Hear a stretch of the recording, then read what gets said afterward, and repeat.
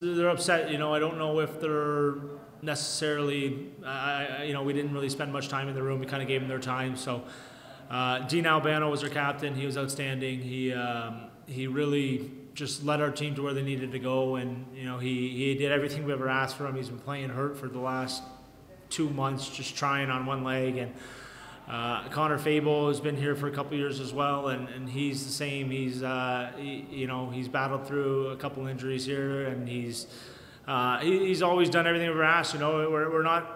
I don't want to say we're the toughest people to play for, but we're not the easiest at times as well. And they never complain. They always come to the rink and they bring a good attitude. Liam Sinisak came to us this year from a rival team in our league, and same thing. He does what's asked. He comes to the rink, doesn't complain.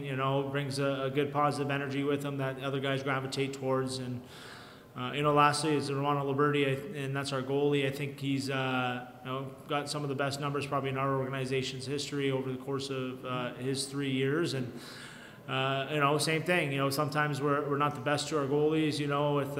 When they get blamed on goals that maybe we thought they should have had, but they never complain. They as a group, they embody what we try and instill in our team. Or there's no excuses. You work hard and you just go to work right every night, and that's something that they've done for us over the last few years. And again, our pride in them is extremely high, and we try and make it a family. If you look behind you too, Darren, you'll see our 4 overagers from last year. It's just a community that we love, and we love our guys, and we're excited just to see them grow in the next phase of their life.